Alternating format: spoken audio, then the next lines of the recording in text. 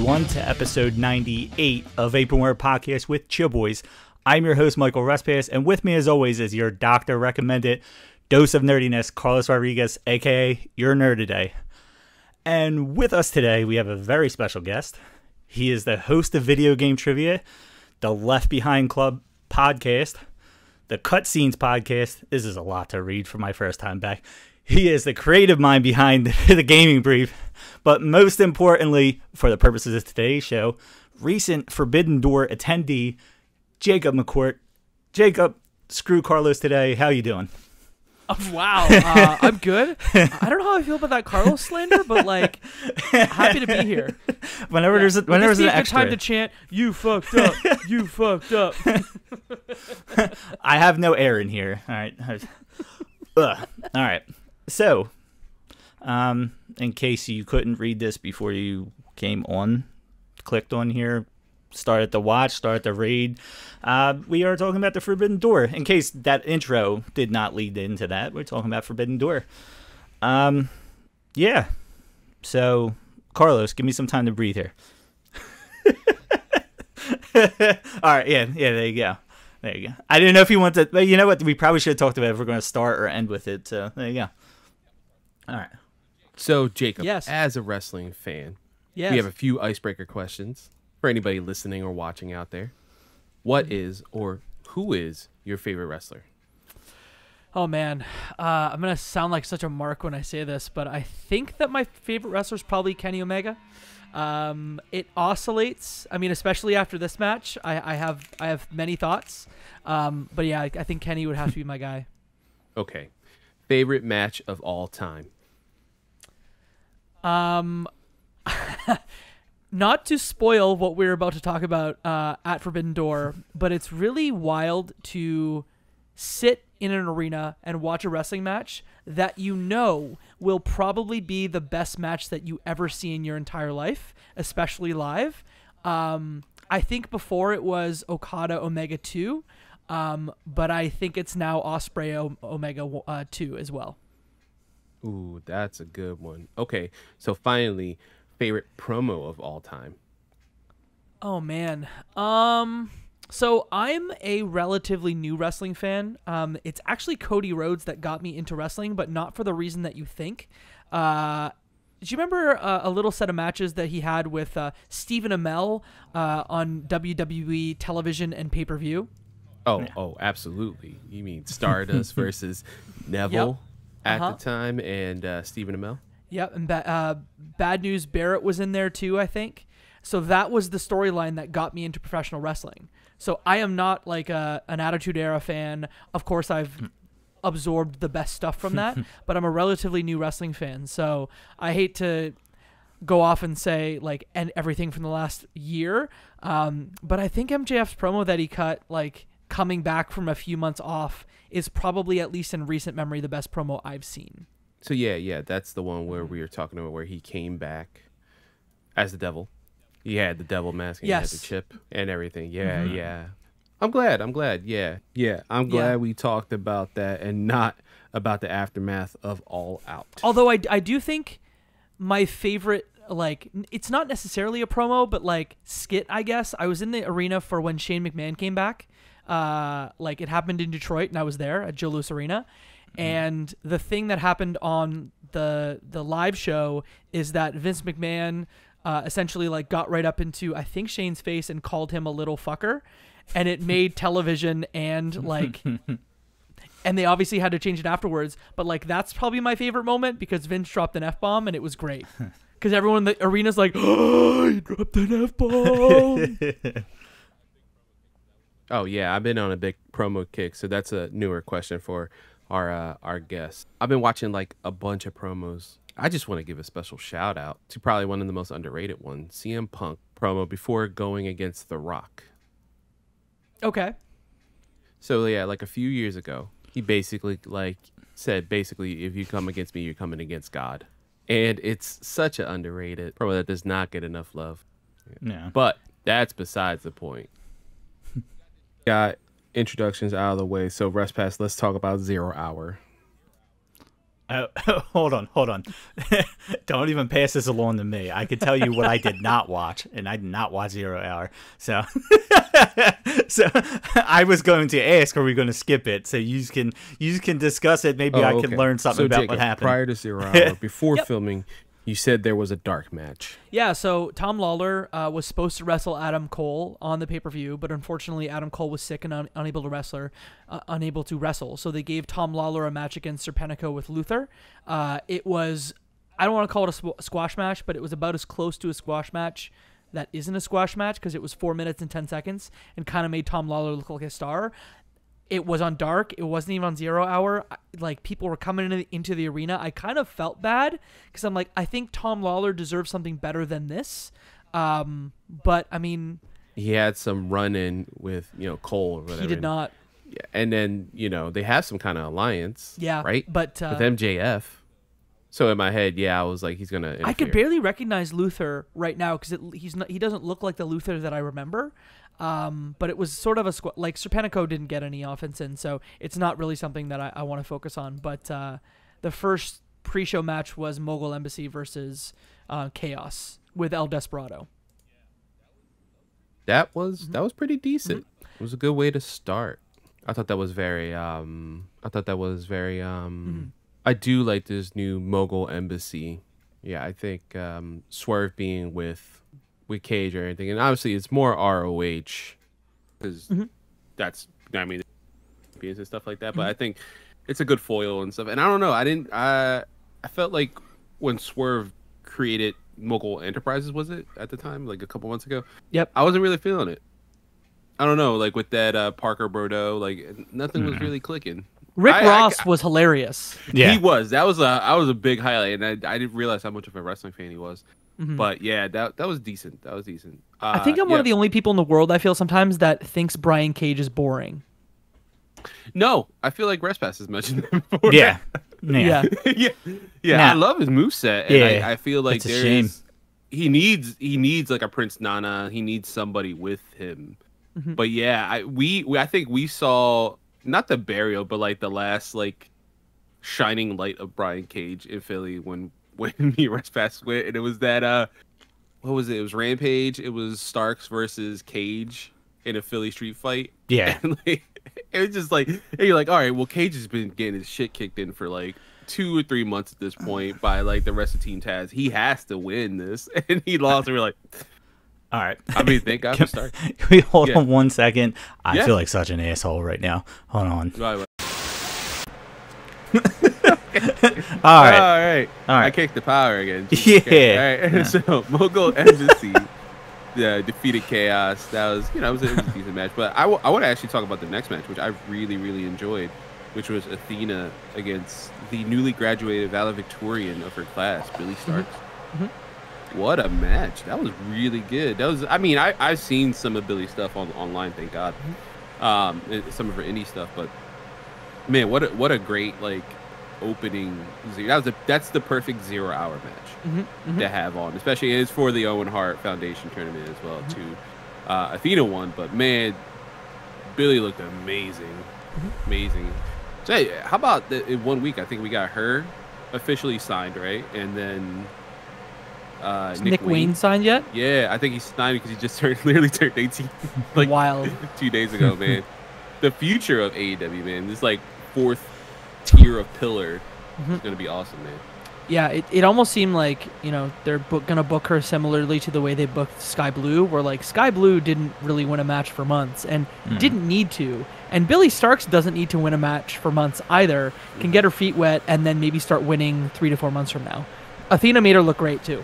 Yeah, and it was heavy hitting too, because I know Athena there's been controversy, on her in-ring style, how hard she's been hitting now that she's back, and not in the WWE system and stuff. But I don't know, man. I think Billy was a great opponent for her. I think, like you said, made her look like $1 million. How was the crowd? Well, it seems everyone knew about Billy, which is nice.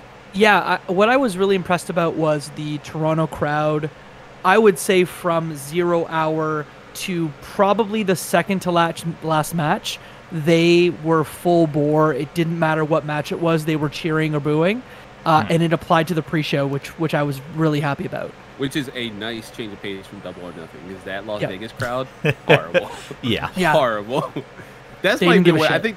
That was what we were talking. We were talking about like the summer of. Now I'm trying to remember our last episode. We were talking about the summer of AEW because there's so much content that AEW has packed this summer, and it was right before Double or Nothing, and we were like, they have 5 pay-per-views that Tony Khan will be running, right? Double or Nothing, Forbidden Door, ROH has one now in Newark. Death Before Dishonor. A Death Before Dishonor, yeah. And all in and all out. When we record it, ROH didn't have their pay-per-view announced. I said to you that they should have. They're gonna have one. Yeah, you announced, and it's in Newark. Yeah, which is not far from us. I don't know. I don't know if I want to drive up there, especially with a Friday. I gotta take work off. It's Newark. Ugh, it's Jersey. But no, we were talking about it, and then now, especially with the game being released, man, like there's a lot that they have to hit. I was hoping, at least I think I was hopeful at the end of the episode that most of the chips fall in place for AEW this summer. Like I've seen a lot of positive things on the internet for Fight Forever, which makes me happy enough. I was hoping for a better Metacritic score. Not that we're getting into like a review. Also did fucking 2K didn't provide me a code. Whatever. I'm not bitter at all. I didn't text everyone in my group. It's THQ Nordic. Is that? Did you just email 2K? Is that why that was your problem? Yeah, that's what that was your 2K, problem. Because I was thinking like, well, 2K. 2K, where's my AEW? We don't do this thing. Here's WWE. Yeah. No, they gave me a code for WWE. That's why I was like, yeah, THQ Nordic did not give me one for Fight Forever. I'm not bitter. Again, not at all. No, but I'm happy with what I'm seeing Metacritic wise, and it's nice. Like we're friends with Mario Rivera, and he had a really positive review, and that's kind of all I need. That's really all. And a lot of people who played No Mercy be like, "Hey, this is what I want in a game." That's enough for me. Have you not played it yet, Carlos? No. I actually just played it for like an hour before we got on. What'd you think? I like it. Quick thoughts. I like it. I mean, No. I did a road. What was it? Road to the Elite, whatever the hell it's called. Yeah. With Eddie Kingston.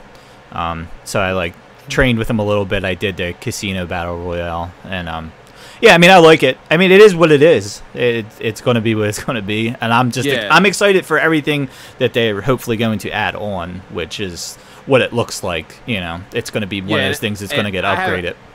I don't know. Watching the reports and stuff, I'm hopeful for Fight Forever 2, if that makes sense. You know, I think that's going to hit, but I feel pretty positive of where that's landing. Now we know Forbidden Door, spoiler for this whole episode, fucking amazing.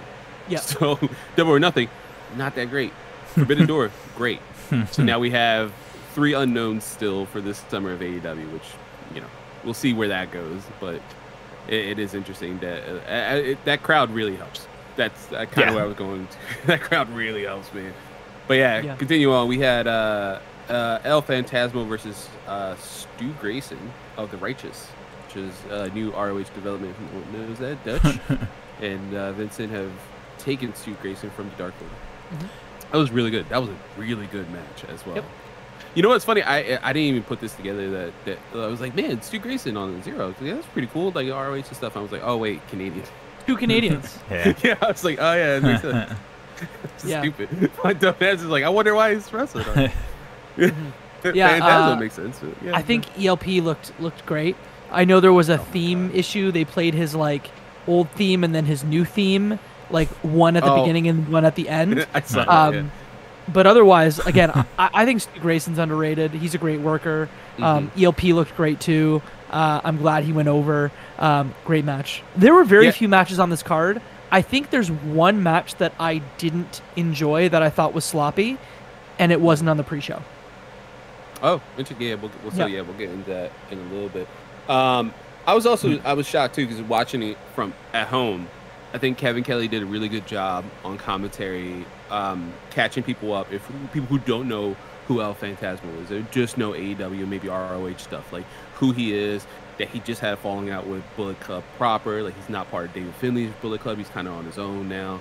They did a really good job of explaining if you're new to New Japan, who these people are, where they're at, if you haven't seen them in a year. Like, why is he not with Bullet Club? Well, this is why. Quick rundown. So I thought that was really good. And then finally we had Los Ingobernables de Japón versus I was gonna make Respass versus United Empire. Yeah, man. I mean it's just good. I enjoyed that match. I enjoyed that match very much. But it's like 6 amazing workers, so of course, of course they're gonna have a great match. I'm not even surprised. That's like that was 0 hour base. That's basically Forbidden Door, in it's like everyone's gonna have a great match, of course. Yep. But I was surprised by the amount of people around me that popped for TJP, because again, I was with folks who like didn't know New Japan as well as I would, so they're like, oh wait, that's TJP. Is he in United Empire? What? It was more than one person. Oh, wow. Yeah. Okay. Yeah. That's interesting. Yeah. That's really interesting. I guess where was their touchdowns? I wonder if they were like just big cruiserweight division fans in WWE. Well, I mean, he's the first cruiserweight champion, so I think that carries some weight. That does, yeah. That was like probably 5 years ago at this point, right? Yeah. I mean, it's for it to hold that still all this time. I mean, he had a decent run in Impact too. And he's got lots of tattoos now, so. Oh, really? Yeah, I haven't seen him yet. Yeah. That threw me off. Yeah, I was looking at him. I was like, oh, yeah. I feel like you did have any. All right. So let's get into into what I seen. Yeah, you saw. In a drunken haze. All right. All right. So we start off the actual Forbidden Door, not all that BS, with the AEW World Championship, and thankfully this was explained. Although MJF has done a beautiful job of explaining why he's not in the main event of these pay-per-views, basically saying he didn't want to be around all these indie New Japan guys. He wanted to get the hell out. So we have that in the tweet. Yeah, I don't know if you know about this, Jacob, during the match. So commentary goes, it's like I think there's like the last 5 minutes of the match left, right? It's like 6-7 minutes of the match left, and Taz it all goes like, did you guys look at Twitter? And they're like, wait, why? Like, MJF just had a scheduled, Excalibur goes, MJF just had a scheduled tweet going on. I was like, well, I'm glad I'm done with that match. I'm on my way home. And it's still wrestling. I think someone looked at it like, you're still in the match. Yeah. So great. Yeah. So good. And he had a great jacket too. And he comes out and he's got the New Japan as an indie Fed jacket, which was just like chef's kiss. Yeah. For those of you that don't know, it was MJF versus Hiroshi Tanahashi, since I never actually got to that part. But MJF won. I don't think any of us really thought it was going to happen any differently. One day, this has to happen. One day, someone's got to win the AEW World Championship. I'm going to fully admit this, and I've done this plenty of times on this show. I am not as much of a New Japan person. I never was. I really got into it because of Kenny Omega and Okada. And literally when we started this, we did an episode on the 4th match, I think. Like leading up to it, we all watched the 3. So I kind of got into it there. I watched stuff here and there, but I don't get the hype behind Tanahashi because I only know older, like hard moving, like what I seen in Tanahashi these 2 nights is what I think of Tanahashi when I think of him. I've seen him live at the ECW arena, and everyone went hype over him, and I watched him, and it was just a lot of guys carrying him. I think they did the right thing with MJF because MJF can carry anybody. He looked a lot better with MJF because MJF carried that, but man, I don't know. It was hard to watch. For me, I was thinking like it's a good litmus test, right, for MJF. Like he's getting put, and this builds his resume as a performer. When even character-wise, he could be like, I have defeated everybody. Your Danielsons, your Omegas. Like eventually, he's gonna go down that line. He's like, I've beaten your favorite wrestlers. I've beaten the aces of every company. You know, when he eventually goes to WWE and wrestles John Cena. Down the line, who knows? Hiroshi Tanahashi looked older, so I've been following New Japan for maybe about 5 years, and when I started watching, it was like Jericho Omega era. That's kind of the thing. Like I'd kind of followed it really loosely, and then that's what got me in. Where I'm watching every Wrestle Kingdom. I'm catching highlights of the G1 when somebody says, "Oh, watch this match." But Tanahashi's 46. now, and he was moving a little slower than I expected. And I don't want to say I was disappointed because these are human beings, but he didn't look great. No, he didn't it wasn't look a great showing. Yeah, no, it was. I was shocked by it. Yeah, and while I liked the match, I was like kind of glad it was the opener because I felt every match after it was like a slow build and then a meteoric rise to the top and peak, and then I was exhausted by the end of the night. But we'll get to it. But yeah, I thought it was okay. Yeah, I thought it was all right, man. It was not Tanahashi's best match. I mean, listen, if you somehow have New Japan World or the internet, just YouTube. He's got a bunch of runs with the heavyweight championship you can watch. You can go back Okada, 2011 when he was the champion. There's a ton of stuff to watch. They're great matches. I guess that's what sucks for me too, because I've been in and out of it when Jay White was kind of starting out New Japan. You have Zack Sabre Jr. Even when Jeff Cobb was first over there, and I'm watching all these matches. Lance Archer, I remember we did a G1 contest when we first started Apron Work years ago, and I remember watching one match. There was two different matches where I was like, Lance Archer, I don't know what the fuck happened to him, but man, is he a star over there. I was just watching him wow. I remember who he was and what he is now. He's a star over there, and I wish he would have stayed over there because he was a star there. And Sonata was somebody who always, when it was Evil and Sonata at the time, but he was wrestling in the G1, and I remember thinking eventually they're going to break them up. And I never thought he'd be champion. I'm not going to act like I had that kind of... But I was just wow, he's really talented. And I'm just watching all of them. And then, like I said, then you see Tanahashi, who a lot of it's well, he used to be a high flyer. He's had to learn how to... Like I said, and then even with Shinsuke, when he first went to NXT, I didn't know him from New Japan, so when I seen him I was like, oh wow, he's impressive. So when I see Tanahashi, it just it doesn't add up completely, and I've never went back and watched, and that's probably my fault by not doing that. But yeah, so we should do that episode 101. It'll be the best of Tanahashi, and we'll run down 3 matches or something. That'd be fun. So speaking of big name New Japan wrestlers that I go about, CM Punk wrestled Satoshi Kojima. Kojima! And what a Lariat! great callback. Lariat! I popped so big for that. I was so dummy happy for that random callback to a random RF video shoot interview thing with Samoa Joe and Punk when they lived in Philly back in the day. I popped so big for that. I cannot believe that call. He's just such a student of the game. Yeah, it's hard not to be God damn it. Can I tell you though, this is when the crowd came alive. Right. The crowd booed the shit out of CM Punk. That was great. I was so I popped so big as well for that, man, because he took it in stride, and I'm loving this we're not in Chicago anymore. This thing, let's not hide the fact of this stuff, man. Yeah, we get it. There's a lot of people waiting. Nah, he's always been that. He's smart. Yeah, he ain't stupid. No. He realizes where his money's coming from, and he ain't got no problem with it, and he'll play right along with it. Honestly, as much as storyline based MJF made sense to be the first, I felt like if they flip these, you probably get a better reaction to the MJF Tanahashi match, because now the crowd is hot from Punk, and now the little things MJF's doing is getting over on the crowd a little bit more.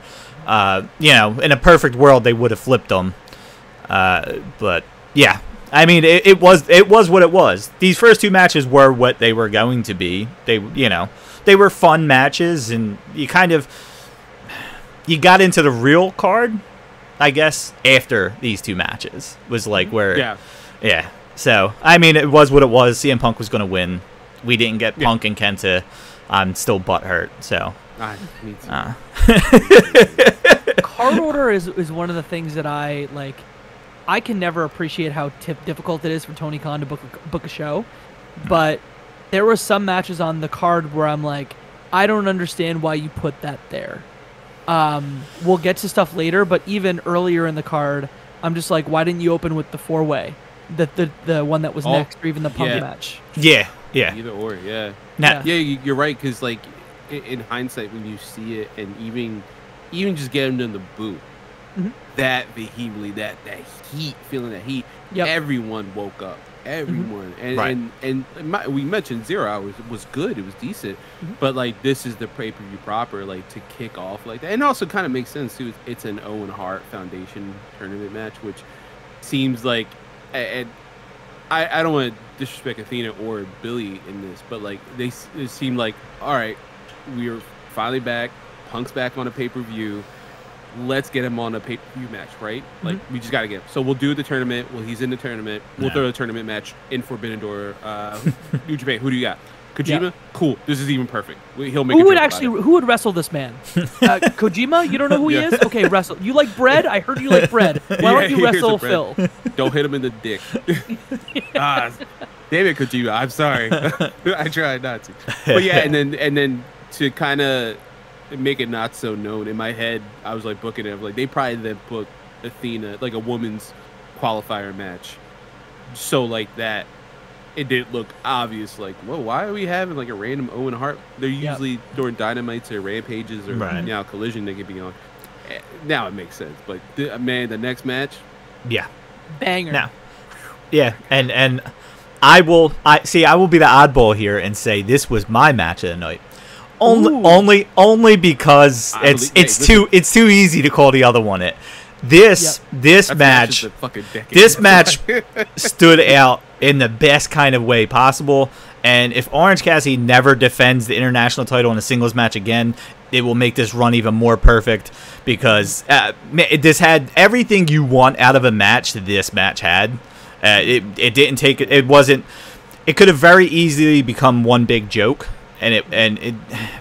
Between I'll run down the names since I didn't actually say what it was. Orange Cassidy versus Zack Sabre Jr. versus, not even going to try to say his first name, Shibata, and versus Daniel Garcia for the AEW International Championship. Katsuyori. Yeah, there you go. I was going to butcher it, so I figured let me just not. So that match, like I said, in my mind, kicked this pay-per-view off. The first two matches were what they were. This kicked it off in the best possible way.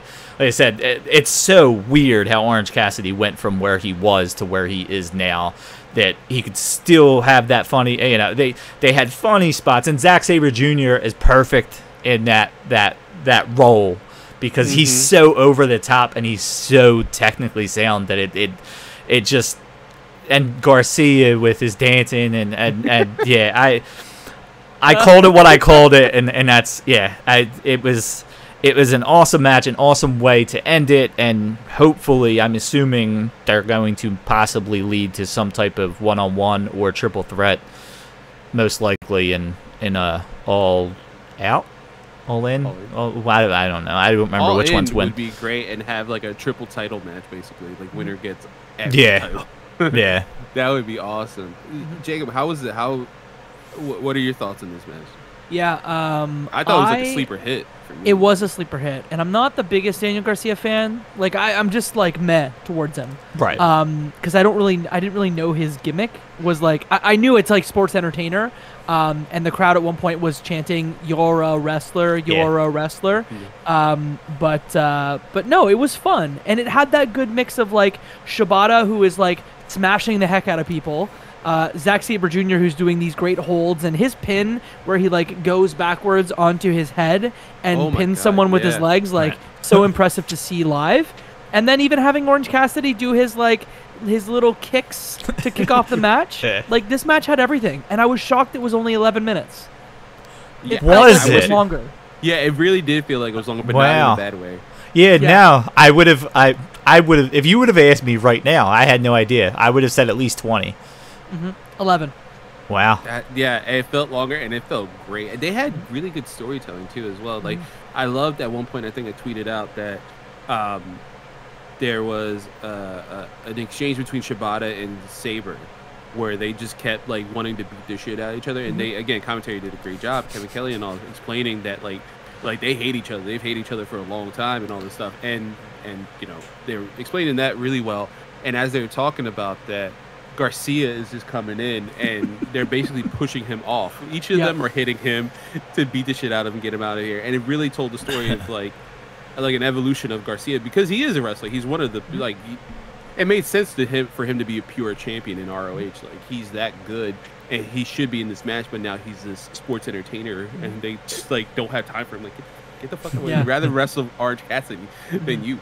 Like, I mean, even Orange Cassidy stealing the pin, I believe, on Zack Sabre Jr. from, I think it was Shibata, again, sets us up for this. Yeah. You know, at the end of the match, we got all 3 titles: the New Japan TV title, or the new, was it the New Japan World? The World TV title, yeah, I think. And then Shibata is the pure champion in ROH, right? Mm-hmm. Yeah. So that triple title match at All In is going to be fab.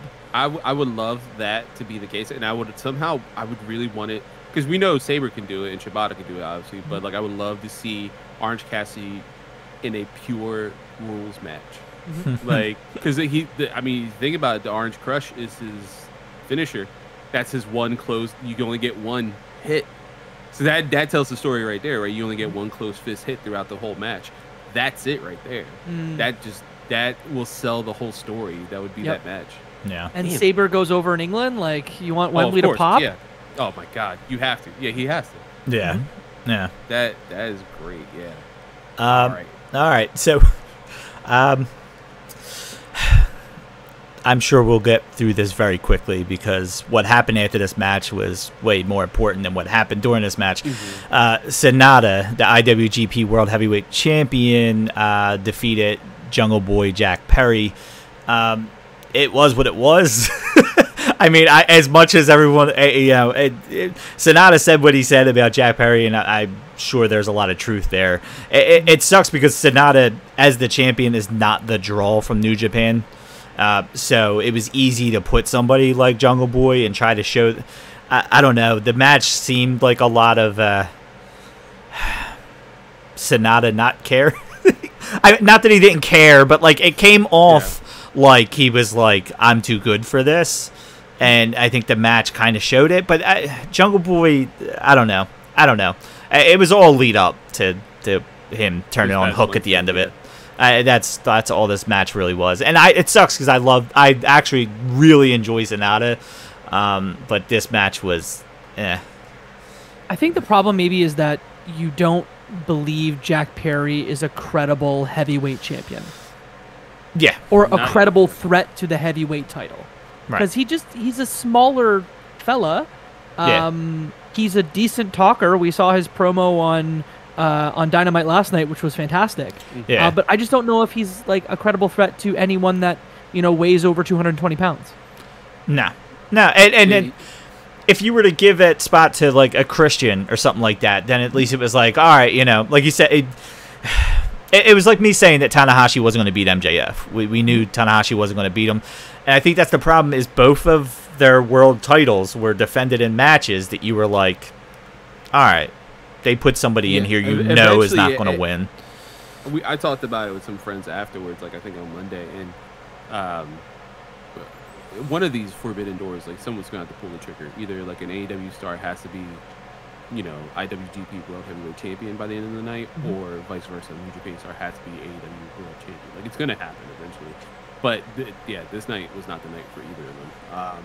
Jack, I think it's going to be interesting to see where he goes from here. Obviously, I agree. I think this past Wednesday was a good beginning start to his heel turn. I love that he wore his dad's jacket from 90210. I don't know why. I dug that. But yeah, it was weird to see this match, and it was weird. Like, it was so funny because I didn't think of, like, a turn, and then they were playing it up, like, on commentary a lot too. And, like, it was like, oh, look at this, like, oh, Hook guy looks pissed and stuff. I'm like, is Hook gonna turn on him? Like, I thought Hook was gonna turn, so I was surprised. I did too. That was the shock, and I was like, oh shit, okay. I was like, oh, I'm kind of excited about this now. The match was okay enough. Like, it wasn't. Again, I don't think there was a bad match on the card. I just think there was some that were absolutely god tier, and then there were some that were like, holy shit, this is amazing, and then there was some like, really good match. Yeah. Like, okay, enough. I mean, this is okay enough for a pay-per-view. Yeah, up to this point, this was the worst match. In my mind, was the worst. It just, I don't know. And it sucks because now Jungle Boy, whatever he's going to call himself now, I hope it's still not Jungle Boy. I hope it's Hollywood, Jack Perry. Yeah, I've seen that a lot. Yeah.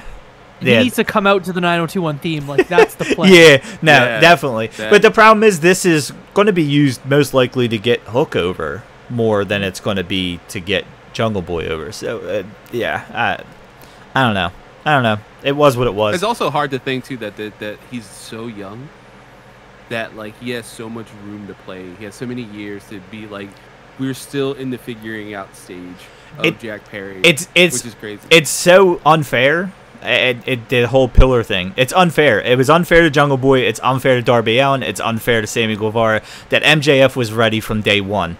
And that was the problem. They put them all on the same tier and they were not. MJF was ready from day one and they held him back while trying to push these three. And Darby Allin, as fun as he is, Sammy Guevara probably is what he is. And Jungle Boy's like that guy that you're like, well, maybe if he gets a little bit bigger, if he gets a little bit, like, you're almost like waiting for him to grow.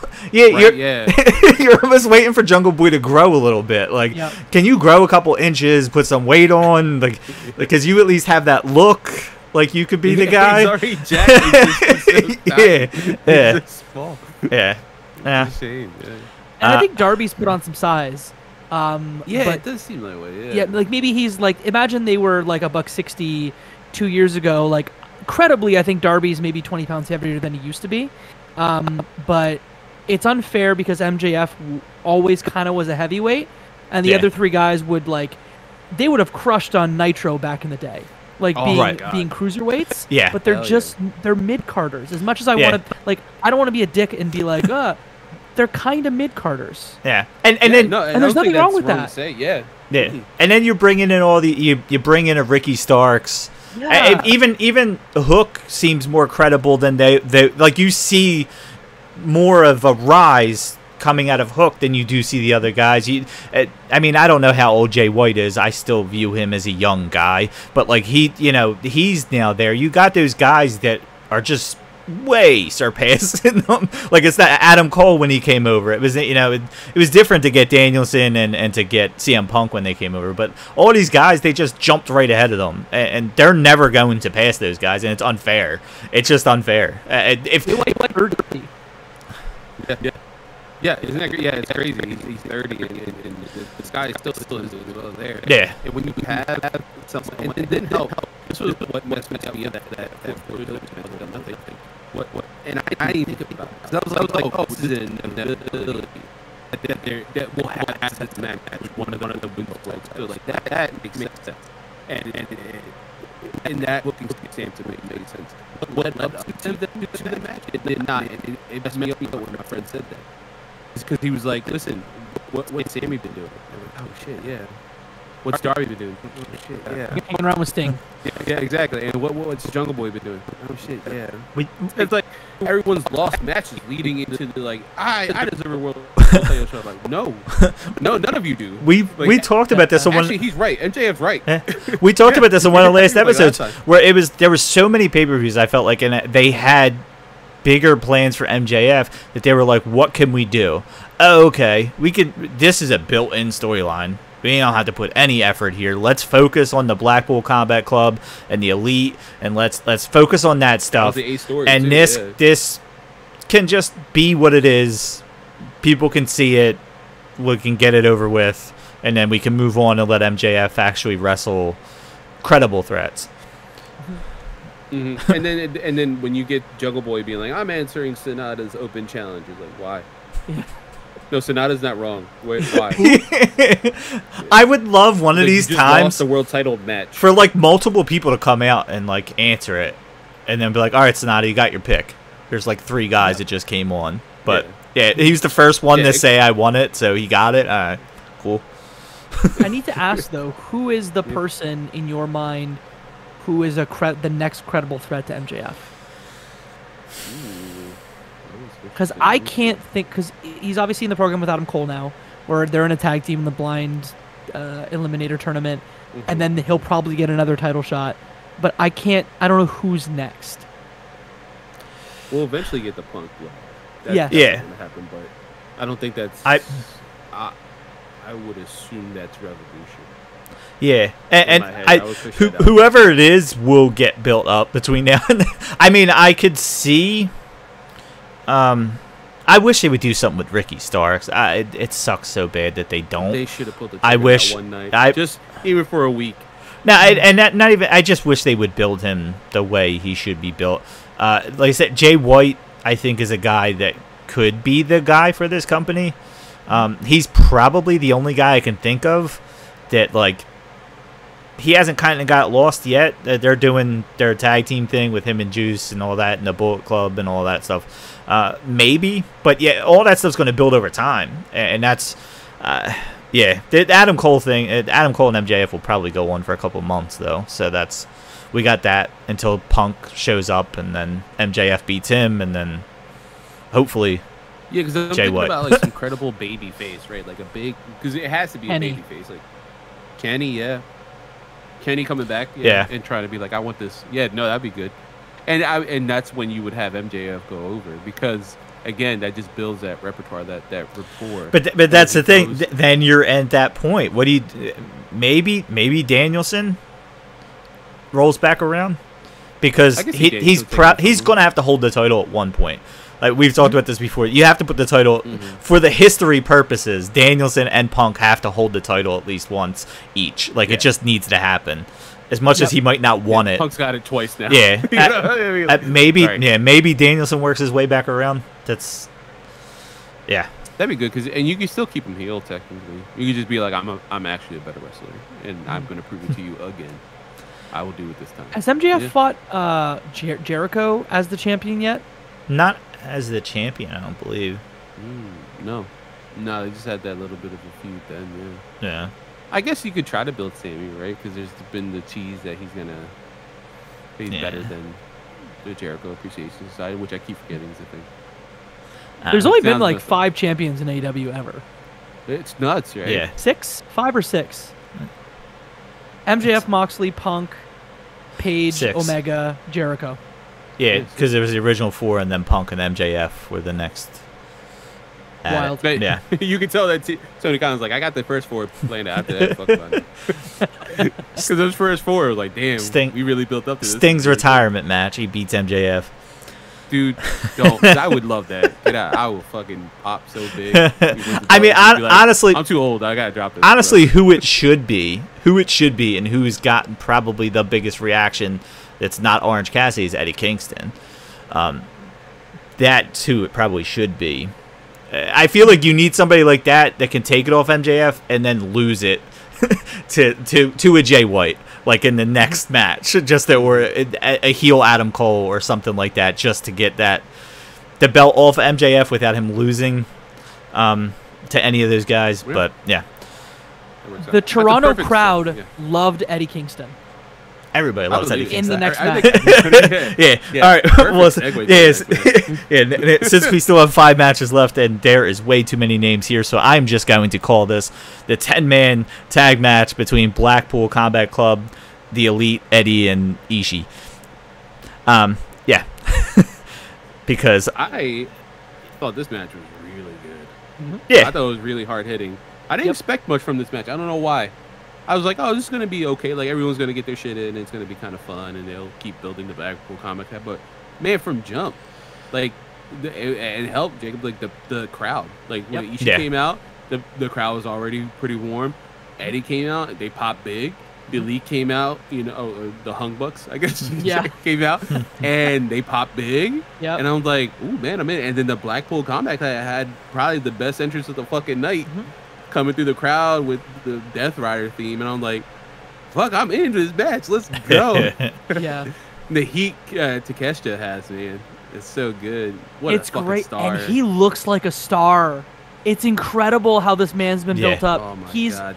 I think he's the most exciting wrestler, at least for me, in AEW. Yeah. Honestly. And then he has the perfect mouthpiece in Don Callis. And even in this match specifically, I like almost sealed the deal. Like when he gave that forearm to Ishii and Ishii just went down, I was like, oh my god, I didn't know Takeshita could do that. Okay, this match was so hard hitting. It had such a good story. I did not expect the Eddie and Moxley thing. I love that they were calling each other out and like beat the shit out of each other, and then him making the save was so great. I was like, this is a fucking layered match. I did not expect. I was like, I got like, as the match kept going, I was like, I get more hype, man. That this makes it. This felt like 20 minutes. I'm looking at the card now too. Like this felt like 20 minutes. Yeah. Even Umino, who is Red Shoe's son, who I guess is good. Like Mox's like young lion or young boy, I guess.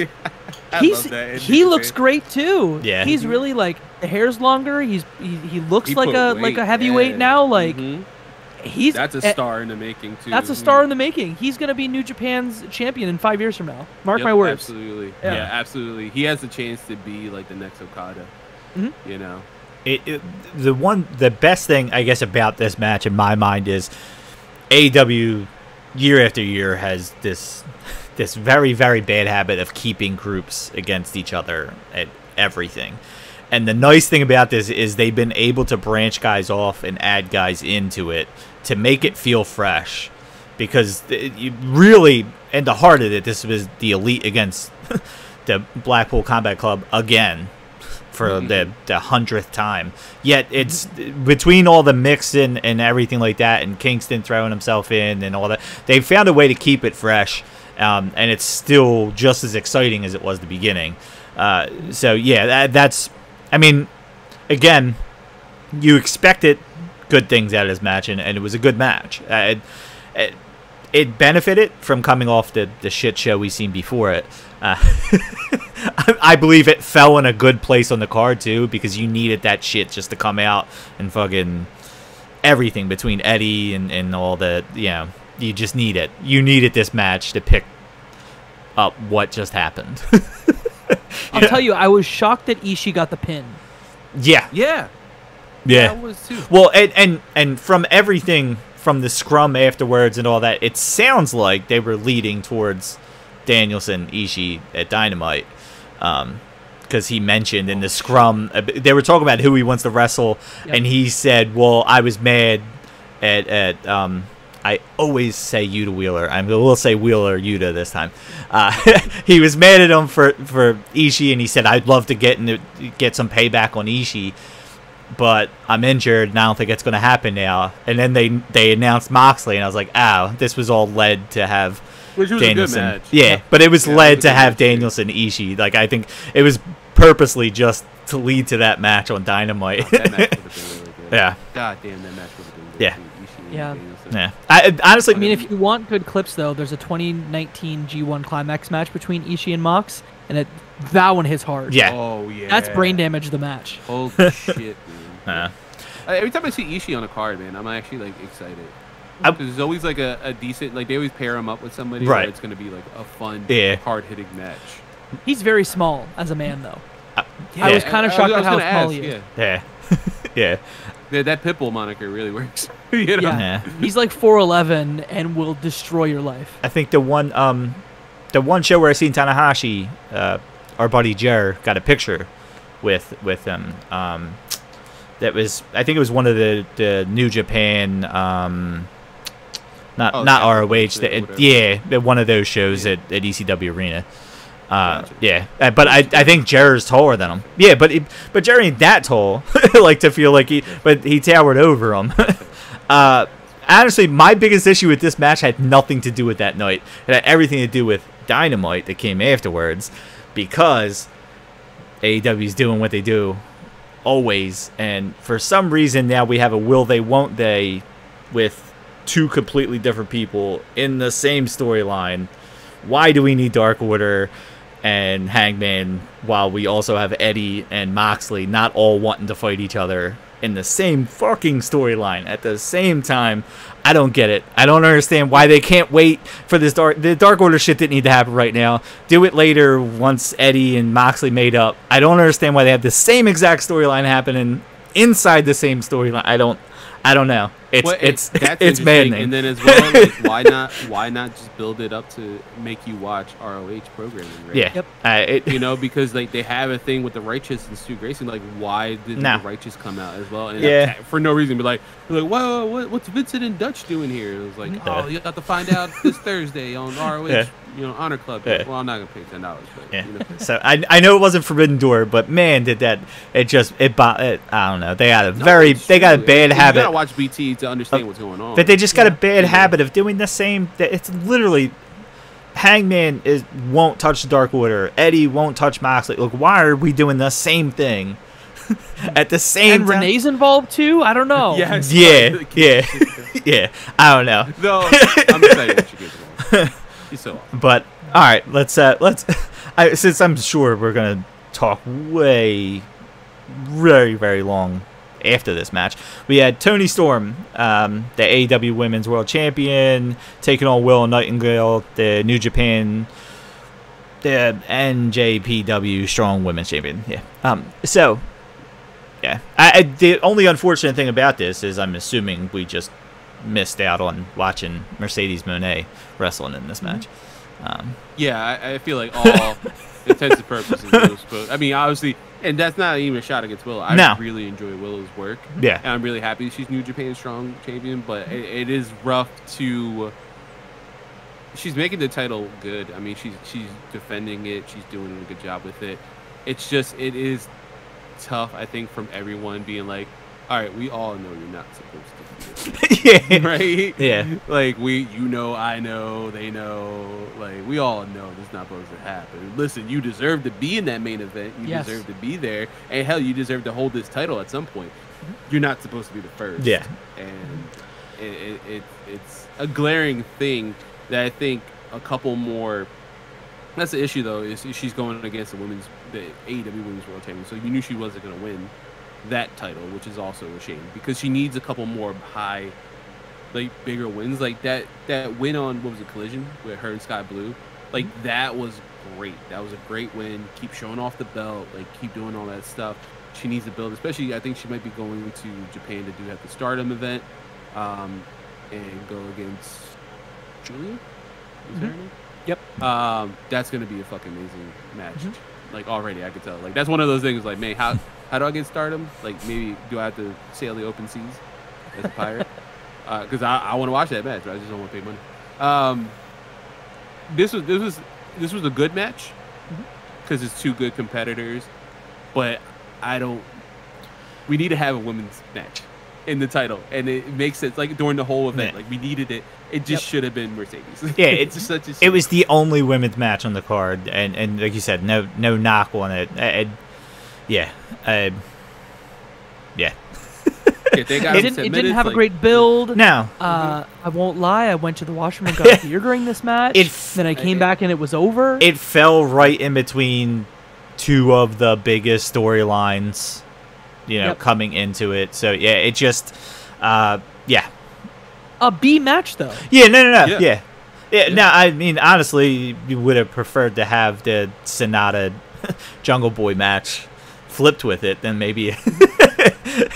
Yeah, because then again, it keeps going like that little bit of no little dip. It would have kept rising. Yeah. As the night would have gone, and then dip, and then the next match, which we were about to fucking the real bathroom break of the night. Kenny Omega loses to Will Ospreay. Ospreay wins the IWGP United States Heavyweight Championship with a little bit of help from Don Callis. I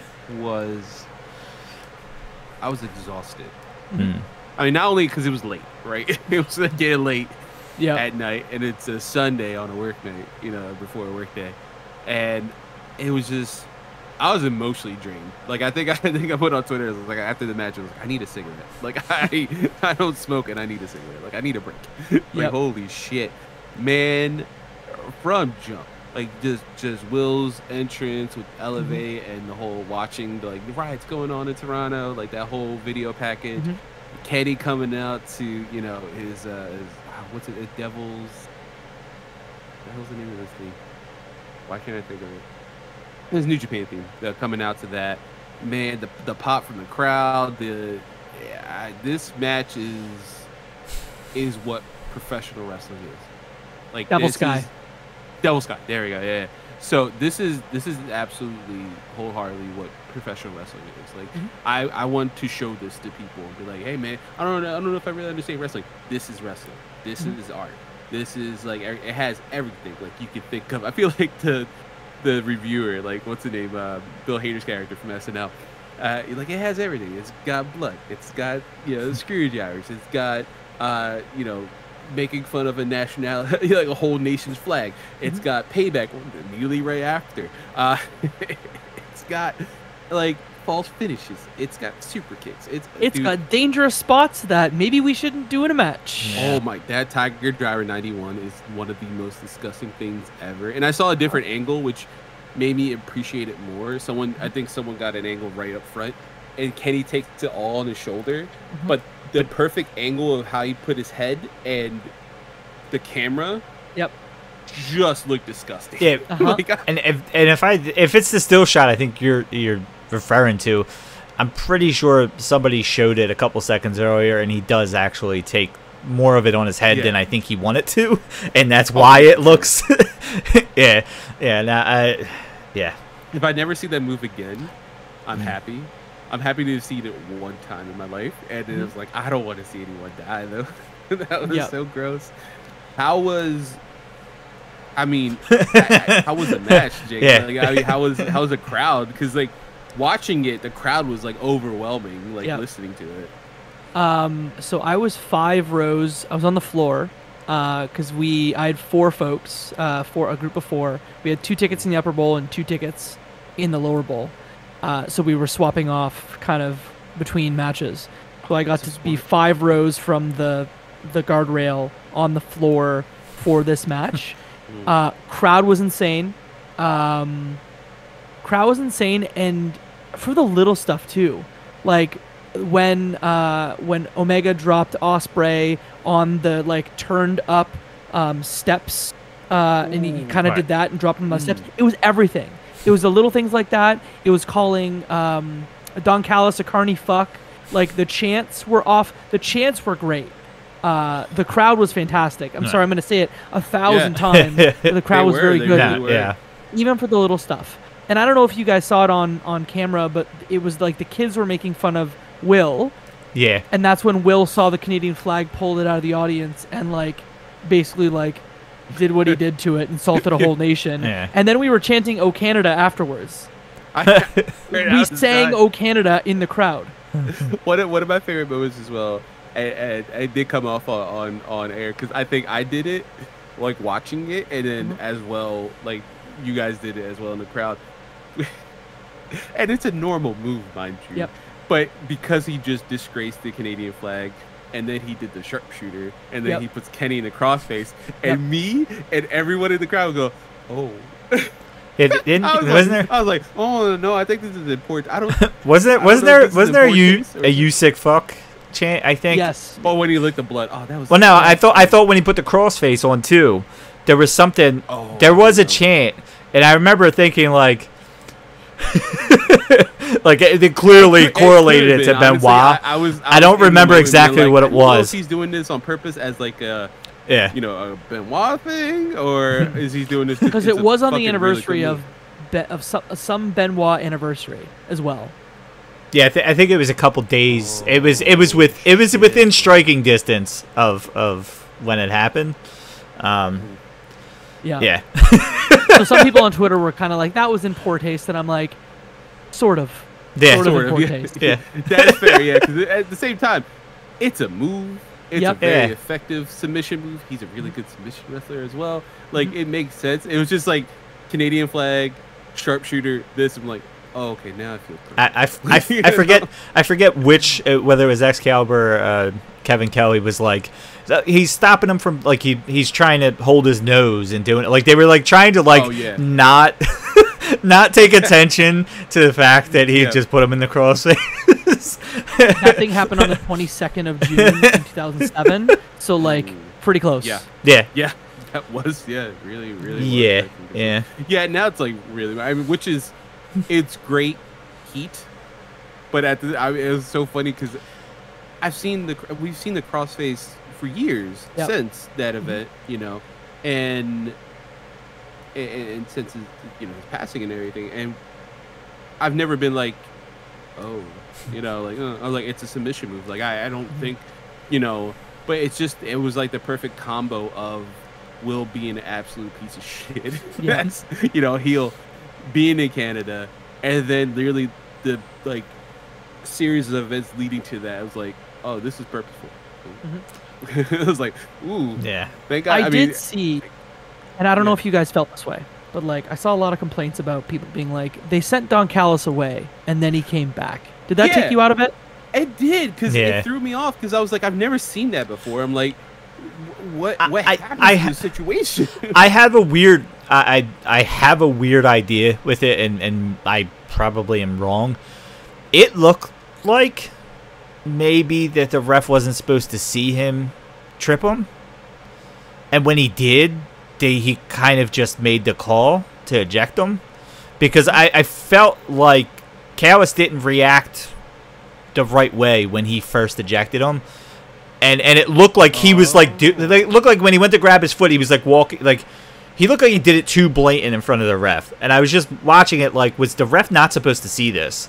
But now he was like, well, I fucking seen you do it. Like the timing of this was not right. Like, I have to eject you. What am I gonna do? Just yell at you and walk away?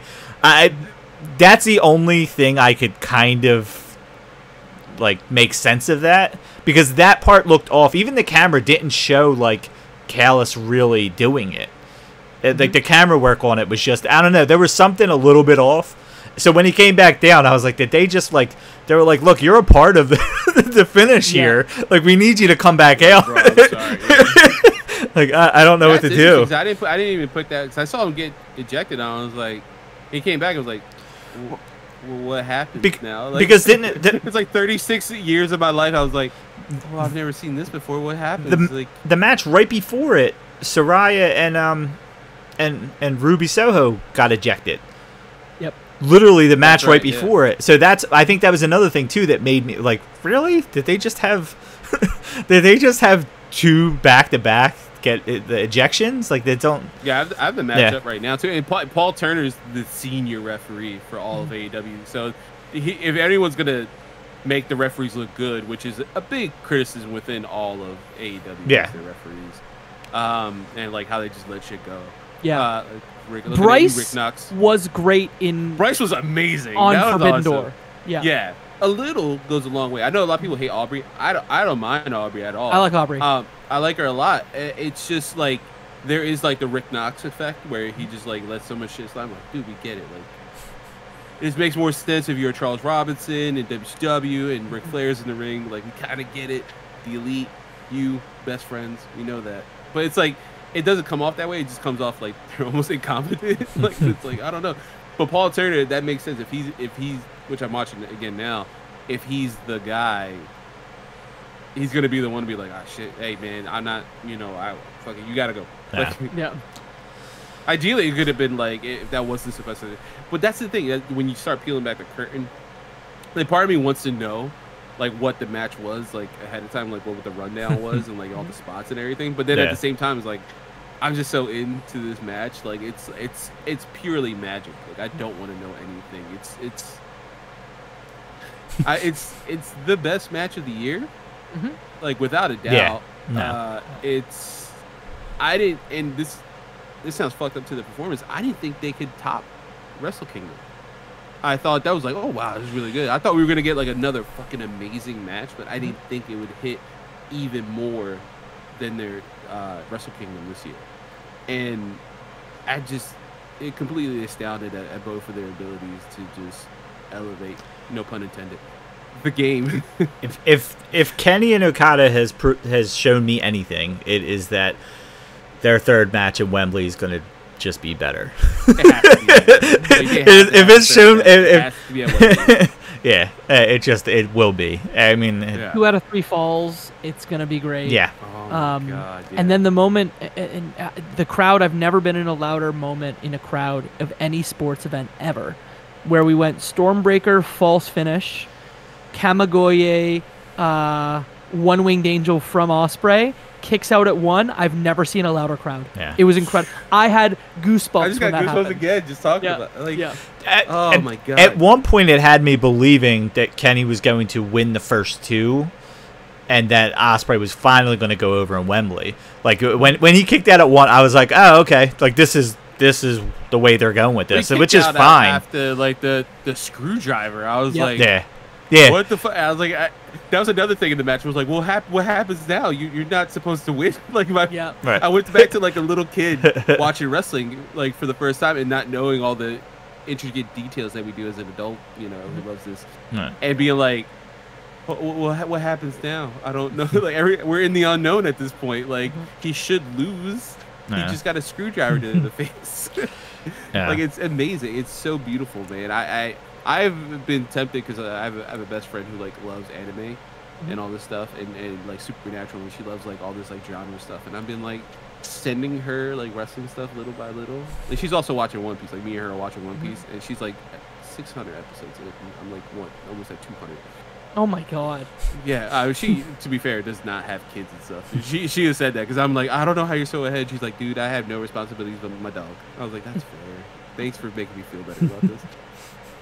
But so I'm like, dude, wrestling is fucking anime as shit, dude. And this match it really is. Like it felt like you can animate this. I mean, Kenny's been in anime before, but like you can animate this, man, and it would have the dramatic fucking like lines in the background, like especially with the screwdriver and the breaking out the one. Like I could see like it felt like a Dragon Ball Z fight. Like it felt like it took forever, and at the same time it was like hyped the whole fucking time. Like god damn, what a fucking match, man. Fuck, I want to watch it again. I think I might. Well, I have to work after this, but I got it on the back. All right, so clearly that was a match of the night. I mean, I like to go against the grain. That's why I said the 4-way. But yeah, I mean, well, I said that was going to be a sleeper. Yeah. From jump, even before the match started, I was like, I think this is going to be like one of those like a sleeper.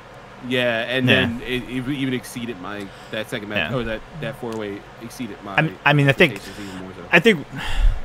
I think you would agree that Omega Ospreay probably should have main evented it, but I assume they know it's going to main event at Wembley. They wanted to put Danielson Okada, which probably would have been better had not happened what happened. Yeah. So, which is still crazy. When we get to that. So I'll roll to this next match because I'm assuming this is what you meant at the beginning, Jacob. When I'm assuming this next match. This match was bad. Oh, it was awful. I mean, it was exactly where it needed to be on the card. Yep. And it was. Crowd was dead for it. Yeah, dude, I walked away. It deserved to be dead for it. I was listening, but I was like, yeah, I'm good. I have no interest in this match. I love all 6 performers. Yes. And I was like, I have no interest in this match. I need a beer. I was like starting to wrap up my night. I was like, I know this is gonna be done. Let me let the dogs out one more time. Let me like make sure my lunch is ready and shit for Monday. Yeah. Like I started like getting my shit ready while this match was going on. Yeah, obviously for anybody who's seen it, they know we're talking about Darby Allin, Sting, and Naito against Chris Jericho, Suzuki, and Sammy Guevara. It was sloppy and not in a good way. It was. No one felt like they were on their game, which I felt like Darby and Sting kind of made up for this past week. Yeah, but even Sting jumped a little bit, not far enough. But it was clear as day that Sting was supposed to get out of the way from Guevara, and it was supposed to lead to a whole Jericho tension with him, and he did not get out of the way. And then at one point, I was scared for Sting because he looked like he didn't know what part of the match he was at. Yep. And it was very confusing. And he was just standing there trying to hit people that weren't there at one point. It just got really like, Sting. Like it's. And it's weird because it's 15 minutes and it should have been, I think. I'll give that 5 minutes maybe to the women. Give it. Yeah, Sting had a very Undertaker Goldberg moment in this match. Yeah, no. God, can you imagine if they added the 5 minutes, like make this 10 minutes and add 5 minutes to the 4-way? Yeah. Would it still even been like even better somehow? Like yeah, Jesus Christ, like this did not need to be 15. And this was actually the moment which was funny enough because I think my friends group that we were texting at the time, me and my friend Nick like fell off. Like he was like he said it for a fact because I'm fucking tired. He's like, I definitely want to see Ospreay and Kenny. I feel like this should be the main event. And matter of fact, this is going to be my main event because I'm going to bed right after. And then I was texting him like, dude, you made the right choice to go to bed. And he like knowingly was going to be like, I'm going to watch Danielson in the morning. He's like, but I'm going to bed now. I was like, this was the match where I was like, man, their AEW pay-per-views are too fucking long. Yep.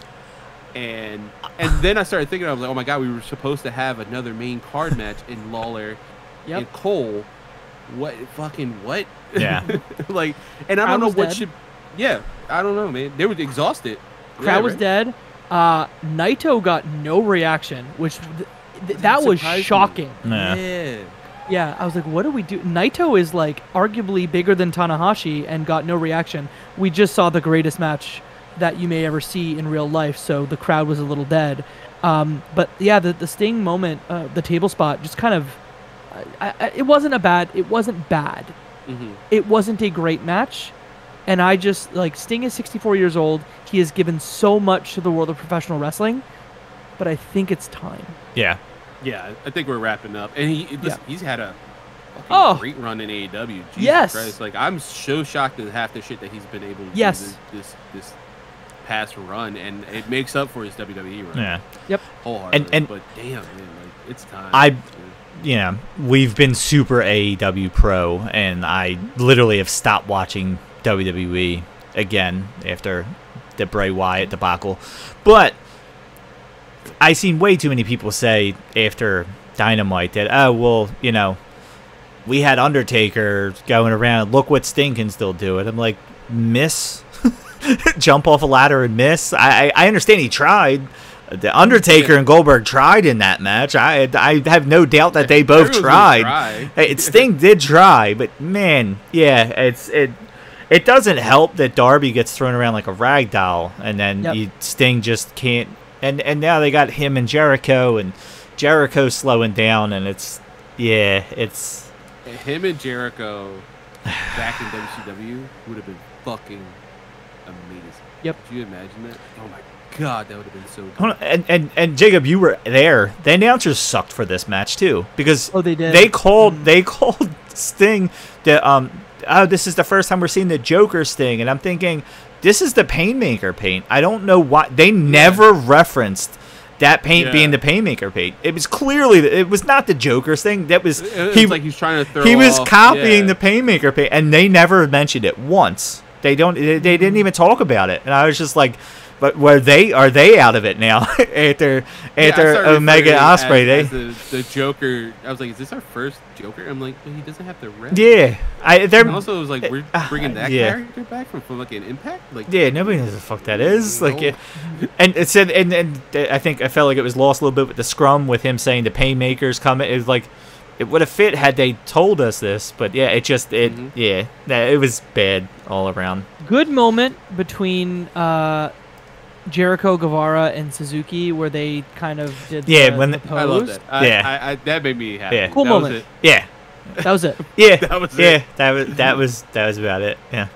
So that's what that match got. And the crowd started coming back, but they were slow in the last match to come back. Yeah. Yeah. So I think because everyone knew what we were about to get to, that kind of brings you back up. And that was the funny thing too, was as I was watching it, I was thinking about you, Jacob. I was like, oh man, I was like, oh thank God, like they're in different time zones. I'm like, wait, hold on, no they're not. Nope. No, it's late as shit over there too. Yeah. I was like, wait, we're on the East Coast. Oh shit, this sucks. I watched this the next night with pauses. And I was over it after the Omega Ospreay match, and I had breaks in between, and I still was like, now that match did not help me in any way. Watching, I was like, why did I watch this? And then I ended up not as much paying attention to Danielson and Okada as I should have. It just, I don't know. Like I said, it threw me off, and I had breaks, so I can't imagine having to. And I skipped the 0 hour, and still, yeah. Yeah, it was still too much. All right, that explains their problem. But so we got the main event. Bryan Danielson makes Kazuchika Okada tap out. as the best in the world, as it has been very well documented. Danielson, with I think they said 10 minutes left in the match, broke his arm, forearm, whatever. Yeah, and it looked like he was selling an injury until you realize afterwards, like, oh shit, no. I was like, oh wow. I was like, he's really selling this. Yeah, I was like, afterwards, like, he's in a cast, like, oh. The whole time I was thinking the same thing. Well, let's start with the beginning of the match. The final countdown. Yeah. Coming back. Again, everyone in my friends group asleep, fucking dead tired, and I'm just like all caps. It finally happened. Oh my god. And then I was thinking, because there was rumors that like the licensing went up like on Friday, and I was like, dude, it has to happen. PK's on it. Yeah, he's wasting money. He's taking Jaguars money, and he's like, hey, you guys don't need this here. Fuck your salary cap. Throw it over here. Man, I from jump, it was that's when that was so funny too. Oh, you got it! Shit. Yeah. That's awesome. Holy shit. I'm showing the Okada bucks that rained down during the entrance. Yeah, so it's like QT Marshall gave us Young Bucks money. Yeah, I still have it. First ever Dynamite. Yeah, same. Yeah. We went to the first ever Dynamite. You're welcome. You're welcome. The original Apronwear podcast. Yeah. Yeah, the original. We did a contest and like 6 people joined, and Carlos was one of them. And for the DC show, the first show, we had 4 tickets, and then my buddy that was supposed to go with me didn't go, so then I took my fiance, and Carlos went with his friend because he won the contest. Whoever did that, who was ever in that contest, don't watch this video. But so Carlos bumps into somebody when he's getting beer or whatever. And they're like, hey. Yeah, I was actually walking to you guys. He was just coming up to say, like, thanks. Yeah, because our seats were not next to each other, but they were near each other. And they gave him tickets down by the... They're like, we need to fill out camera side. Just right by the entrance. Yeah, it was... Yeah, they're like, do you mind? They're like, well, I was like, well, how much are they? And they're like, free. I was like, he's like, yeah. And I was like, can I get 4? He's like, 4. I'm like, well, like 2 for me, and like I'm actually meeting my friends right now. They're like, oh yeah. I was like, I text you right away. I was like, yo, walk out now. Yeah, come with me. Yeah, that was. And then we ended up getting Young Bucks money, which was nice. Yeah, that was awesome. Nice. But yeah, man, oh my god, both interesting. I have to agree with you. At least from watching on television, it felt like the crowd was slowly getting back. And I think funny enough, I think Final Countdown actually is the thing that got the people back. Yep. Like, right. Oh shit, this is really about to happen. Like, let's get back into it. It's like and when they song played it plays multiple at the bar. times, including after the match, because Danielson did a speech to thank everyone for coming and saying it was like probably his favorite crowd that he's ever been a part of. And I'm sure they say that all the time. But then they did Final Countdown again, and the crowd was like friggin' loving it. So like TK's looking at the clock. He's like, I got this for like 2 more hours. Okay, yeah, just play. Fucking keep going. 4 more times. Yeah, I gotta get my money's worth out of this one, guys. Come on. Cost per play needs to be low. Let's go. Yeah, exactly. Man, yeah, this match was great, man. And this is another one that felt longer than it was. I'm looking at it right now, 27 minutes and 40 seconds. It felt longer. Oh. And Jesus, man, like. It was a great match, and the whole time I was thinking the same thing Respass was thinking. I was like, man, he is selling this arm so perfectly. God, what a student of the game Danielson is. And it was like, it's like, come on, man. Like, I know you want to sell it, but this is taken away from the match a little bit when you're watching it. You're like, are we getting a trilogy here too? Because are they like purposely holding back? And yeah, then when you find out afterwards, that was not on purpose. Some of this stuff was done on the fly because it was like, all right, yeah. Hey, what 2 perfect competitors to be like, hey, we have to adjust the rest of the match. Yep. Well, the 2 most naturally gifted fucking professional wrestlers in the universe. Yeah, okay, let's make magic. Yep. Let's just make something work. And then like, it was so funny because like I was like, oh wow, like I didn't expect that ending. And I think someone on Twitter, I think his name's Ryan Smith, was like, what'd you think of that? I was like, it caught me a little off guard, but like kind of makes sense. He was selling We were arm. shocked. Yeah, it felt like a shocking ending. I wasn't expecting that. And like him grabbing his leg to pull out the arm, and I was like, oh man, that looks gross. That looks great. And then him tapping, I was like, oh shit, Okada. I was like, I can't think of a time Okada is tapping. And it turns out it's the second one ever.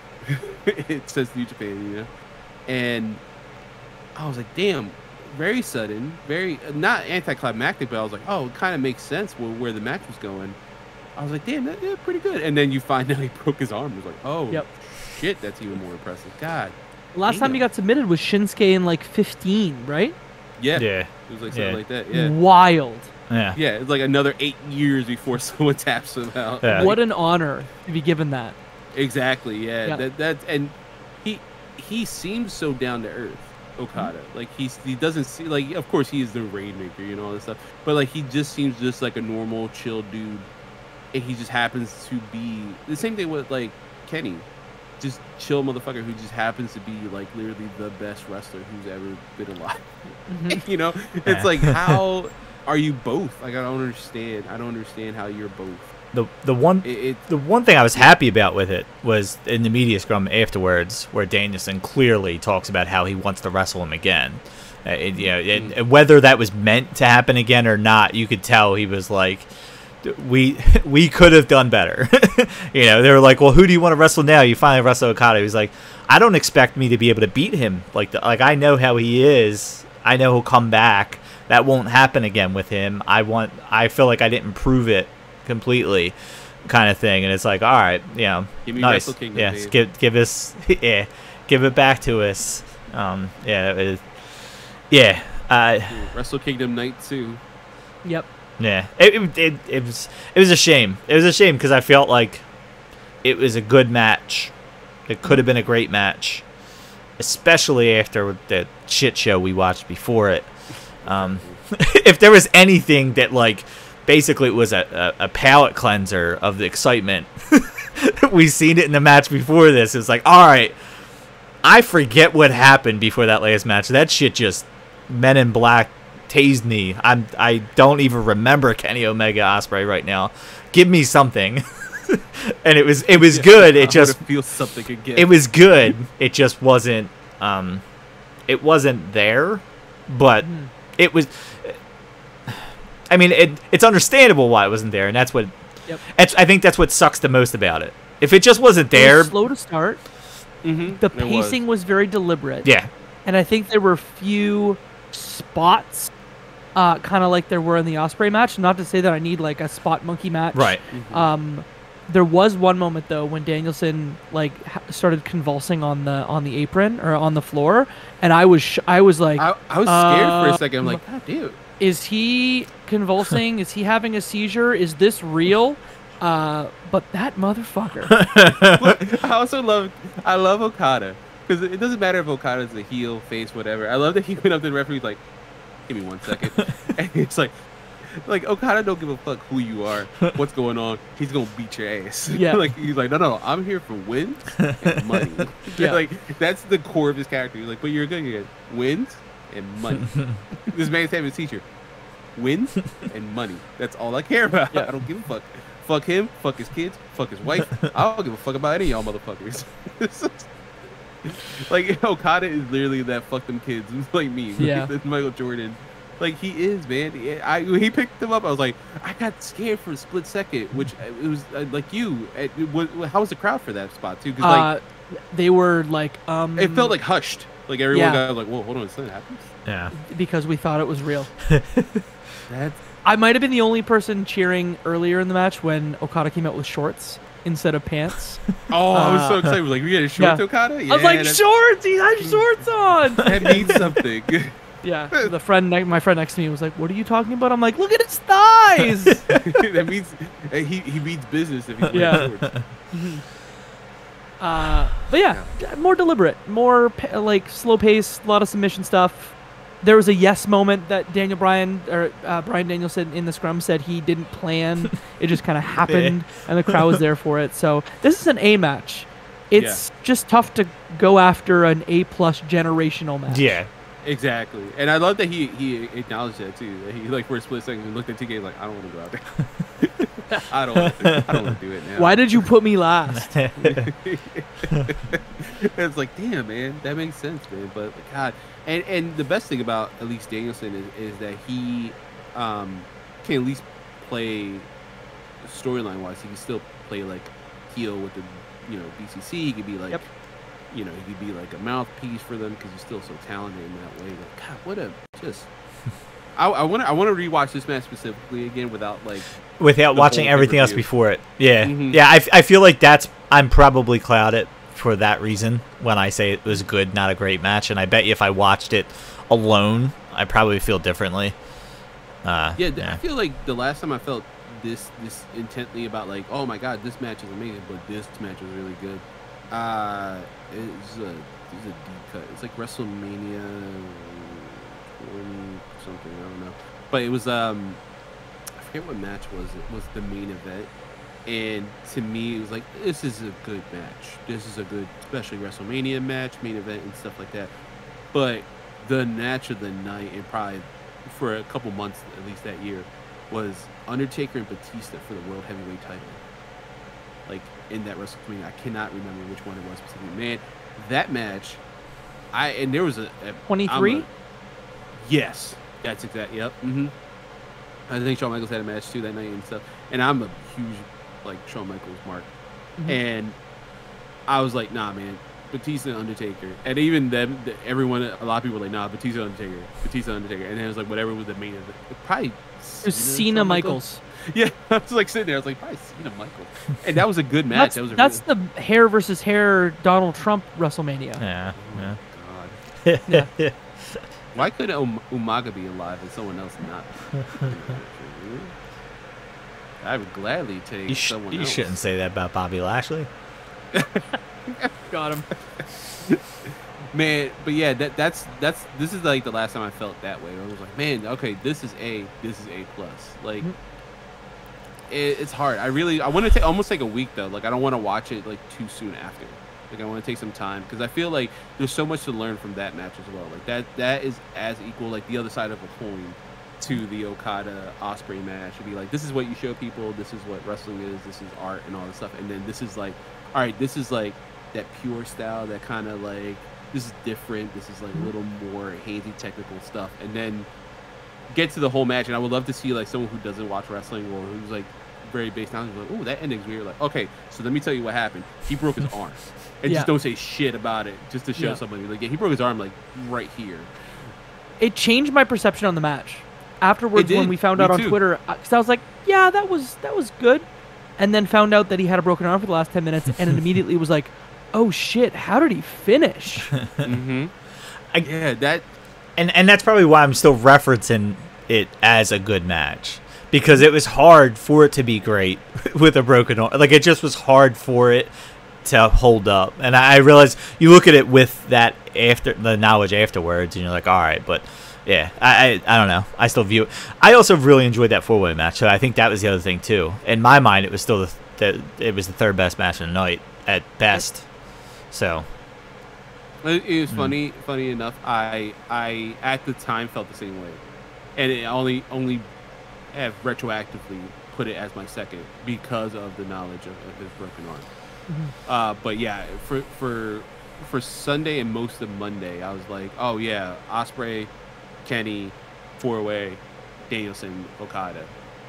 And even saying it at 3, I'm like, damn, still a really good match. Like, I was still like really hype on it. Like, it was like that those 3 sold the pay-per-view to, we don't do letter grades and stuff, but I would give it like an A plus.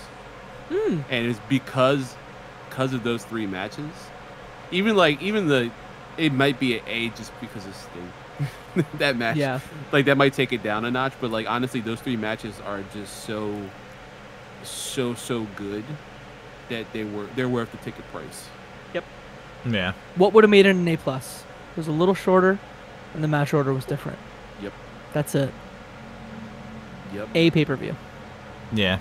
Oh my God! But can you imagine though, like in a different world, that it's Ospreay and Kenny as the main event, and Danielson and Okada as like the match before? Like, can you imagine how exhausted all of we as fans, like at home, could be like, oh, I'm going to bed. You guys have to leave the arena, get in your cars or the train or whatever. I didn't get home until 3:30 because I lived 2.5 hours from Toronto, so 3:30 I got home, but it was worth it. See, that is worth it. That is worth it. So how was overall, Jacob? How would you how would you rate the pay-per-view, and then how would you rate your experience going to the pay-per-view now that you've seen like once in a generation match? I mean, I kept telling, because a couple of folks that I work with like know that I like wrestling and follow me on Twitter or whatever. They're like, so you went to this wrestling thing? Tell me about it. And I said very simply, I'm like, it is wild to know that as a 34-year-old man, that I will probably in my life never see a match that good in person again. This could be the greatest match I ever see in person in my life. This could be the greatest pay-per-view I ever go to in my life. Yeah. The crowd just made it that much better. Little things too, like RJ City came out, and he's like Canadian as well, and he got a chant, and that's a guy who does so much work and works so hard to get there, and RJ City gets a chant. Like, that's the shit that I love. Canadian wrestling crowds rule, and I'm in a real pocket. I'm essentially in like the Impact pocket as well, because I don't know if do you guys follow much Impact? I will catch up on, like, YouTube is my friend when it comes to Impact, because I'm very picky choosy with that. Like, I love the Knockouts division. I think they've always had probably the best women's division in any American promotion for the longest time, and still to this day. I mean, the amount of wrestlers that they get in that specific division and the history behind that title means more to me in women's wrestling than like anything WWE's ever. Maybe NXT. You know, like their whole run as women's champions from like start to finish, like where they're at now, even like it's okay, but nothing compared to the Knockout division. Like they've built, so that's like my shining grace for Impact for me, is that their women's division is so no pun intended. Yeah. I didn't even think of that. Yeah. But I'm like in a zone where like Impact runs Windsor, Ontario, St. Clair College. That's kind of almost there. That's where Slammiversary is going to be, which is my hometown, my old hometown, because Scott D'Amore is from my hometown too, and Toronto. So like I get that glut of Impact Wrestling, and then we get pay-per-views like this. I'm in a great place in wrestling in North America, and I don't think I'll see anything better ever. So this gets an A, and that match gets an A+. Like it's arguably the best thing I've ever seen live. It's so shocking, and that's so funny too, because we were complaining, me and my friend Nick and Mark were complaining about it, because we TK when they come to Philly every time, right, comes out before Dynamite or like Rampage. I want to say Collision, but that's just because it's so new. But before Rampage, and like hypes out the crowd and stuff. He's like, I love Philly, and you can see him. There's certain ECW footage you can see TK in the crowd as a child. Like at the ECW arena, which is now the 2300 arena. And Philly has such a special home for professional wrestling, and then not even just ECW, just in general, like the Spectrum and the all the venues that we've had throughout the history of Philadelphia, and the love that we have for professional wrestling in our city. Like we are, as much as a wrestling town, like I put you guys up there as well. Like we're in New York is another one, like a really good one. It's we keep getting pissed off that like AEW keeps doing pay-per-views, and like Vegas was egregious this time. Like I understand, because it's like casino themed and all this stuff, and that's where they started and all that stuff. It's egregious at this point, and the amount of times that they go to Chicago. I know Chicago loves them. Don't get me wrong, and they're a really good crowd. They're a hot crowd every time as well. But come on, man, we're not. They did fucking Baltimore and Newark before even touching Philly. Like, I don't know, does Vince McMahon have fucking some stranglehold over, Comcat's, like, the answer's probably Wells Fargo. And that's what I was going to say. That's I think, like, they don't want to run a pay-per-view at the Liacouras Center. That's probably the biggest issue with it is, Liacouras Center is not big enough for a pay-per-view. What are they going to do? Go to ECW Arena? But also the dub is putting, like, in their contracts for tapings, you can't have AEW for a certain amount of time afterwards. Right. Yeah, I did. I saw that recently, that when that came out. It's just frustrating, because I want the pay-per-view so bad. I'm so glad you guys had it. Yeah. And I think there has to be some kind of backstage crooked politician bullshit. I think the other problem too is like Chicago's got two nice sized stadiums. Like, they don't have to just be at the United Center. Is decent, yeah, so like we don't, like you said, we don't have that. The Liacouras Center is not. It's a college stadium. It's a nice sized college stadium, but it's not anything compared to wherever they go everywhere else. So yeah, I think that's the biggest issue is And then Wells Fargo's also, you got the Flyers, you got the Sixers playing there too. So it's not like everything goes on there. You got Disney on Ice, all that stuff goes on there. So now you're trying to find a good time to get there. I do miss back in the day when we had our big stadium was the Spectrum, which a lot of events were held there. And then when the center was created, it did open up some, and then there was the little rivalry there with WCW and WWF at the time, where who would book, the center, and then like, oh, the other person's got the Spectrum. I always had a soft spot for the Spectrum, and I wish I think that's correct. I wish we still had something like that, because they were right there in spitting distance with each other. I've seen concerts at the Spectrum. I have fond memories of that specific place growing up. It would be nice to like have the league course for Dynamite, Collisions, Rampages, and then being like, all right, Revolutions happened at the Spectrum, and then, I don't know, open up AEW with like, this is all the history that, this building holds. Like Ric Flair defeated whoever here, and, Sting wrestled here, do something like that. But yeah, we have historic buildings, but we don't have anything that size. That is unfortunate. Yeah. And see, that's why they keep running Toronto, right? Because Scotiabank is 14,000. The first time they came here, they ran Coca-Cola Coliseum, which is 6,000, and then sold that out really quickly. And then this week they were in Hamilton, Ontario, which is about an hour from Toronto, at First Ontario Centre, which is a hockey rink, which can do up to 19,000. I'm imagining the crowd was not 19,000 for Dynamite. It was like 6 or 7 last time I checked the seats, the sales, but like, I just hope they come back to Canada more. I think they will. Yeah. So, I think they will. Yeah. I think they're gonna have like a triangle over like the United States or North America, because I think they're gonna hit Canada. I think they're gonna, because of Kenny and everyone. Yep. And then they're gonna hit the West Coast because of that PWG crowd, and then the Northeast because of so many like the MJFs and things like. Because they always hit Long Island as well, that's a really decent crowd as well. As I say, the better crowds are in the Northeast anyway, as far as like they're. Because they hadn't been able to do the West Coast for so long, the crowds are going to be good, but LA crowds are LA crowds. Unless people are traveling to LA to go watch it, it's like Vegas. Yeah, but they have that PWG, like that core base. Yeah. But like, can they always fill up like the Cow Palace or anything like that? That's the question for AEW. Right. Interesting. Yeah. What did you think of the whole pay-per-view in general? What would you score it if we did that?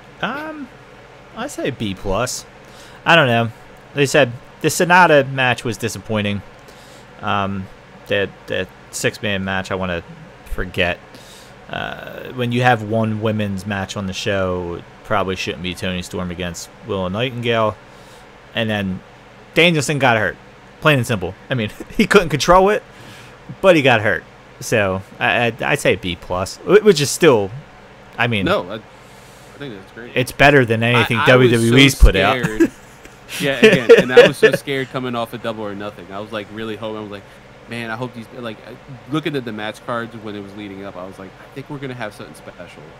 And then knowing the crowd, I was like, I think we're gonna have something special, and it did not disappoint. Thank God. From a viewer standpoint, but man, I hope they never go back to Vegas again. Like, God forbid. God, that crowd that brought that maybe B pay-per-view to like a C. Double or Nothing. Yeah. All right. I don't know. Yeah, I was gonna say, do you have anything else? Jacob, do you wanna plug anything for the 12 people that watch this?